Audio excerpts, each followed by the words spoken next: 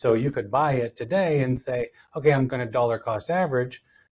And you could certainly dollar cost average an investment down to zero, right? I mean, technically you could do that. So to your point, there's no guarantee, but just broadly speaking, from a mathematical standpoint, dollar cost averages tend to let you end up with a lower share cost than you might be just timing. But it's all hindsight, it's all 2020.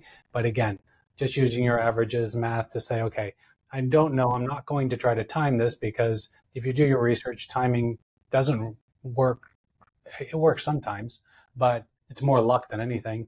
And if we're just going to invest, then let's do this dollar cost averaging. Again,